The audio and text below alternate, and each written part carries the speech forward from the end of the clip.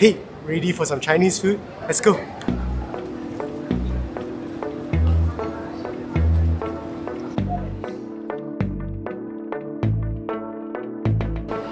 Good morning, we are at London's Chinatown. I believe you could tell from the red lantern hanging up top, and the crowd is insane. There's quite a lot of people, but trust me guys, at night it's even crazier, which is why we are here during the daytime. This is the place where you can find all things that are related to Chinese. We have got different kinds of street foods, snacks, dim sum, Chinese bakery, traditional Chinese medicine, grocery stores. Wow, look at the team over there, they are in the professional league. All you can eat Chinese buffets, and of course the most popular Cantonese Roast, or more specifically roast duck, what we call the London roast duck. The London roast duck is so famous to the point where at least among the Chinese community back home, when we talk about roast duck, they're like, oh, you gotta try roast duck in London, it's really good, you gotta try it in Chinatown. And I believe the most famous is called Four Seasons. Now, this is not our first visit to Chinatown because being Chinese, obviously we have been here a few times. I've tried Four Seasons and I've tried another one that is also pretty popular.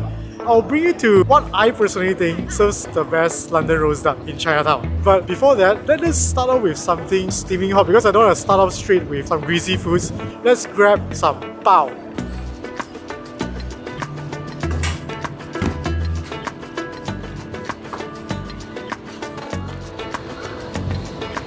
We are at Bun House, Ban Bao Jipo, apparently very well known for their bao, especially their custard bun, Lai Wong Bao, and pork bun.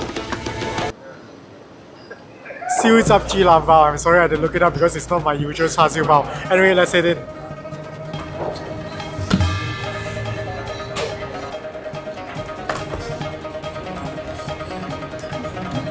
Alright guys, seated in the shop and we've got two bao. One is the custard bun, we call it a Lai Wong Bao, and the other is a pork bun. So let us start with the Lai Wong Bao because it's custardy, you should eat it when it's hot.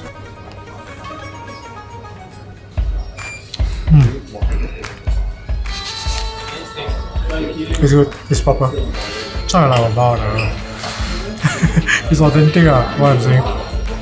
The bun is soft, it's chewy, it's got a nice bounce as well. And the custard within is sweet, a little bit of grittiness, which I really like. It's a nice texture, a little bit of saltiness. It's pretty watery though. I'm more accustomed to a saucy based one, but I like the fact that they give you this paper just in case the custard drips all over the place.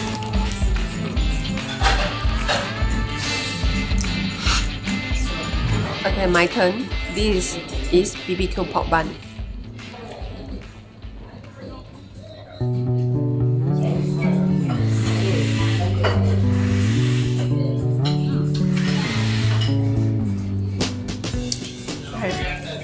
Obviously, it's a pork bun.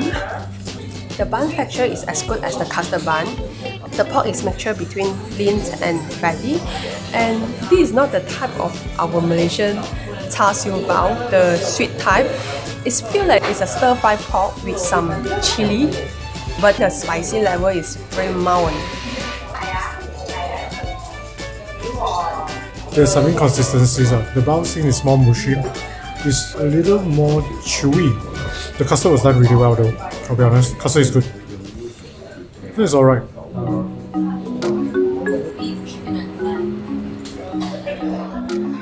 That was a warming meal, but I'm not ready for roast duck just yet. Let's see what street food we could find.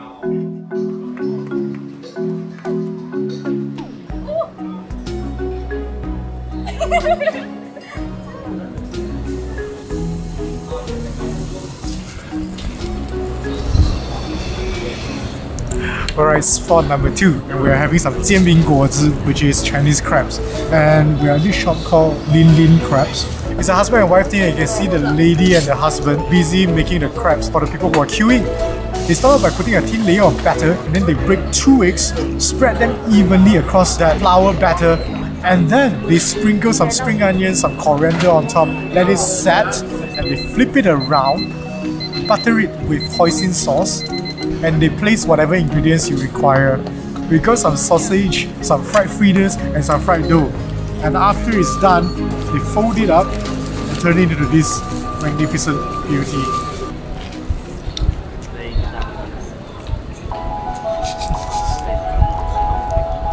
Oh, crepe is soft, a little bit of chew.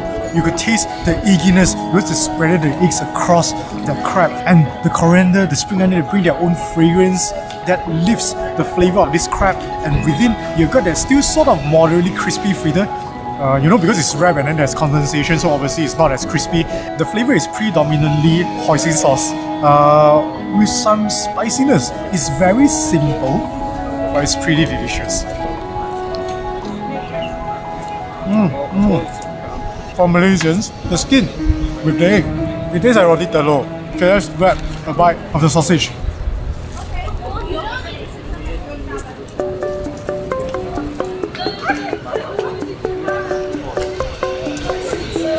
It's a very simple sausage.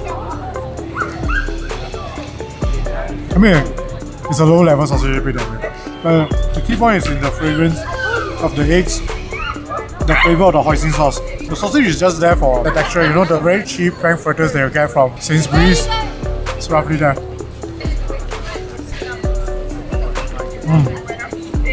Fried dough is a nice texture.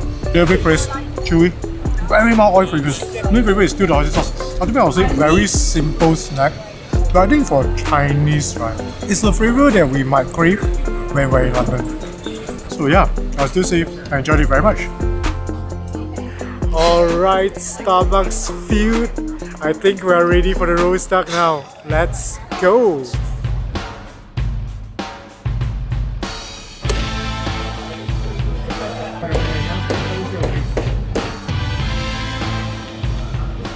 Alright guys, we are seated at Gourmet restaurant called Kam San Lao, and I've tried this, I've tried 4 seasons. I think this is better, it edges out 4 seasons. We will explain after we eat their duck. So let's see how they perform today. We've got over here a Cantonese roast duck. Correct me if I'm wrong. The way I understood it before I arrived at London is I thought London roast duck was slightly different from Cantonese roast duck. But as I got here to Chinatown, they told me that actually it's the same. It's basically Cantonese roast duck. You can smell the ingredients in there. It's spice, it's herb, and they have got this spice powder smell. That oil fragrance of the duck is crazy. Without further ado, let's try the duck first, see if the skin is still crispy.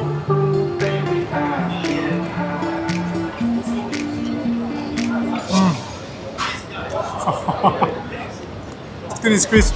The meat is tender and bitey. Oil fragrance is very good.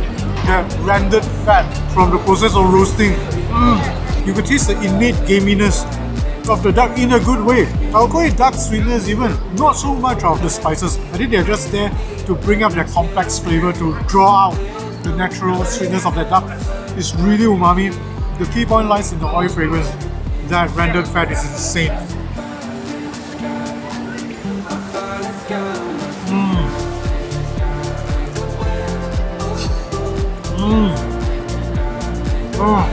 I don't know if the mic can pick this up, but it's actually crisp. The skin is crisp. And the meat, really, the umami is really good. Now let's talk a little bit about the difference between London Cantonese duck and, I guess, Malaysian Cantonese duck. The key in London is they use Ngan San Ngam, Silver Hill Farm, Irish duck basically. So they are generally fatter in fat content. And with good skill from a master roaster, when you roast the duck, the fat protects the meat of the duck. So the duck maintains its tender meat, succulent meat. It doesn't go dry. And with the perfect roasting skills, the fat in the duck will render out and you get a piece of duck that is crisp in, succulent, tender meat and not overly fatty. This is one of the key points of roast duck is it cannot get overly cloyed. The moment it gets cloyed, it's not very good. And I think Gourmet has found a pretty good balance here. The seafood showed me there were certain parts where there was too much fat. He said, you gotta cut this off, if not it's gonna be cloy. And I totally agree. And I think he is really dedicated to his craft. And this duck is a good duck. Okay guys, I gotta put a pause on the duck for a bit because we got another dish that we need to try out now. I've got a xiang ping, which is a char siu together with cereal, which means roast pork with barbecue pork. So let's try the roast pork first because I want to know if the skin is still crispy.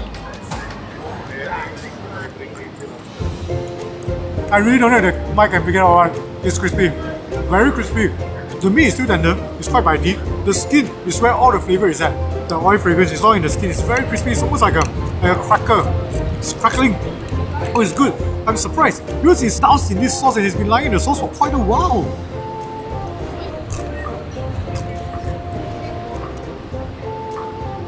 Skin is crackling.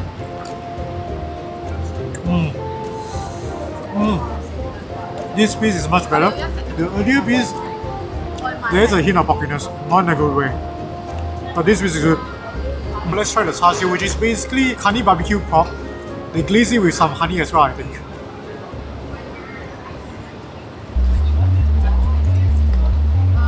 Char siu is decent. It's bitey. A little bit tougher than what I've liked. Not that much of that.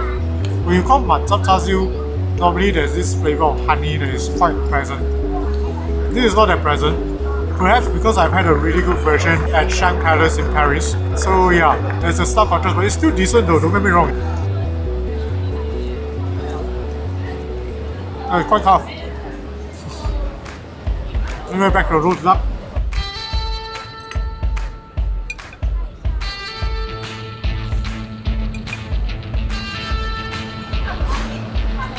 Alright guys, this is rice for one person. This is a bowl of rice. You know, it's actually a lot of rice. So if you come and you're not a big eater, get one person rice is enough. For two or maybe even three.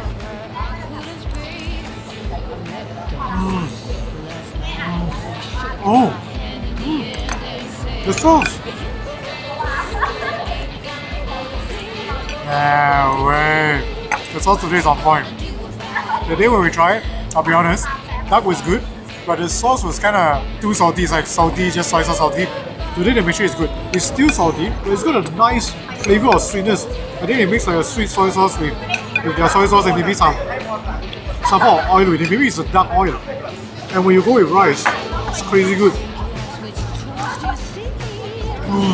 Rice is good as well. I think they use jasmine rice, so it's got a just nice chew. You will see that individually grain. This is good.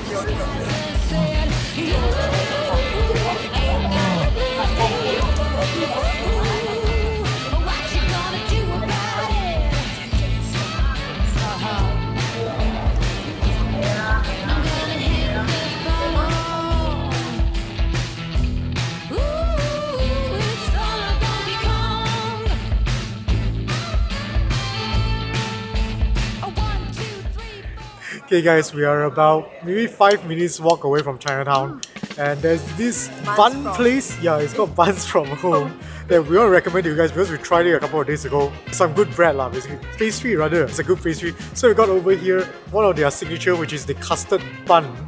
And vanilla custard. Yeah, vanilla custard. So I'm going to try this first. Square is going to feed me because she doesn't really take pure vanilla. Let's go. It's so big. Okay.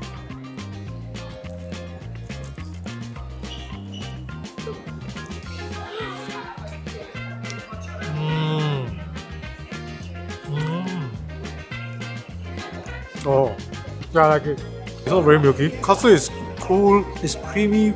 The puff pastry has a nice baked fragrance. The texture is a little bit bready, so I guess that's why they call it Buns from Home. And I think they glazed it as well with some sugar, so it's a bit sweet. I'm not sure, I think I tasted some cinnamon as well. I don't know if they accidentally sprinkled some on or... Yeah, it's cinnamon. There's some cinnamon in the bun. I think the bun is glazed with cinnamon and sugar. And I think the base is really thin, so the cream is basically bursting out of the base. We gotta eat this quickly.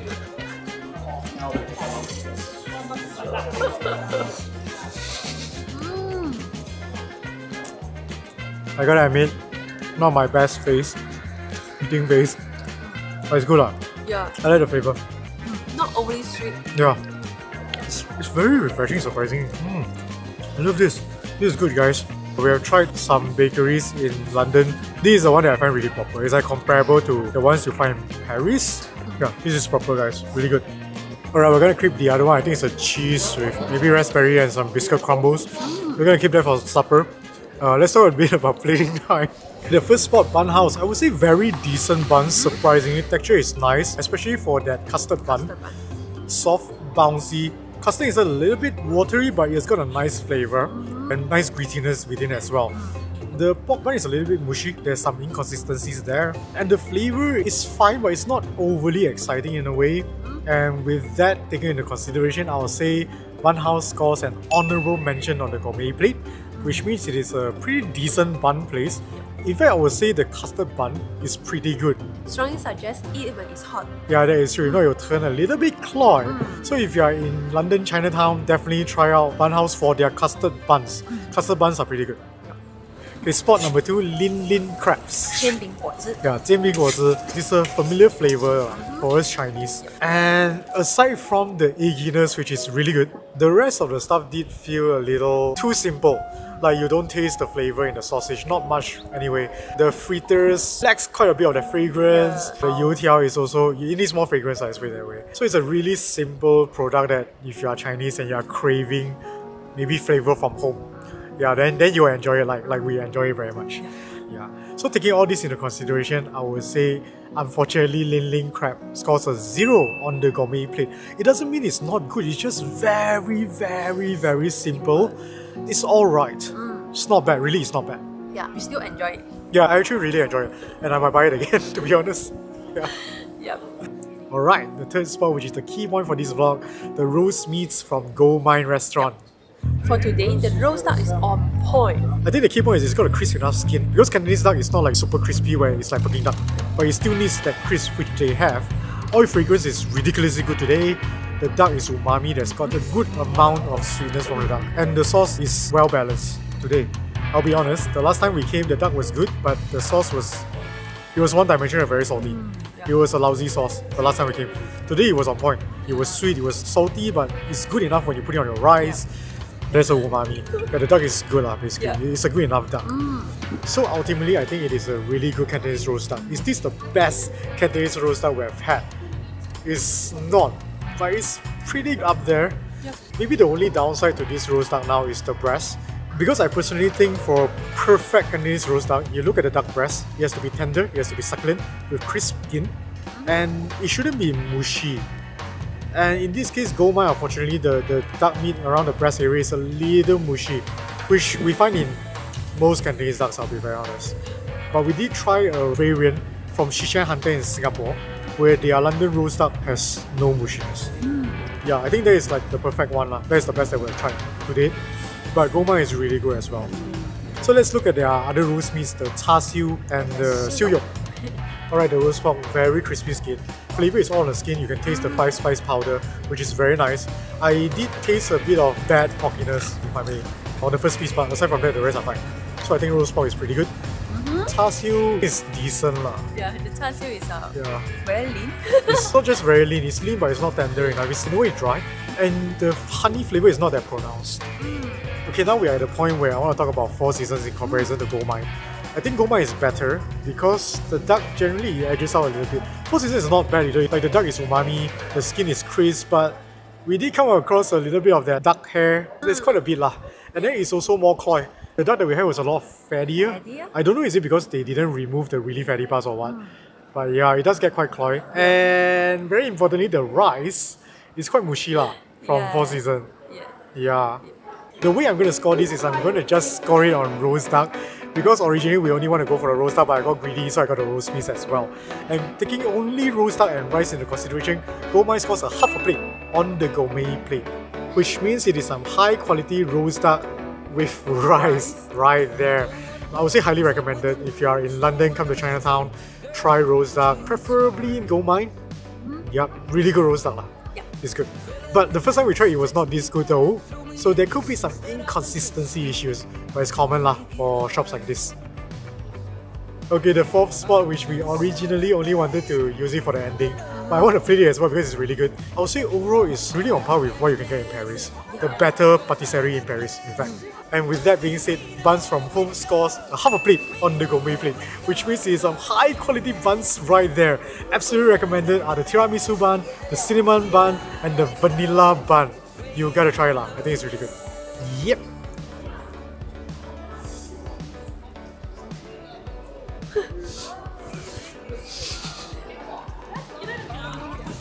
That's it for our food vlog for the day. Hope you enjoyed this vlog. If you did, do consider giving us a thumbs up. If you are here to subscribe, do consider subscribing and hitting the notification bell button. Till we eat again next week in London. Yep. Bye. Bye.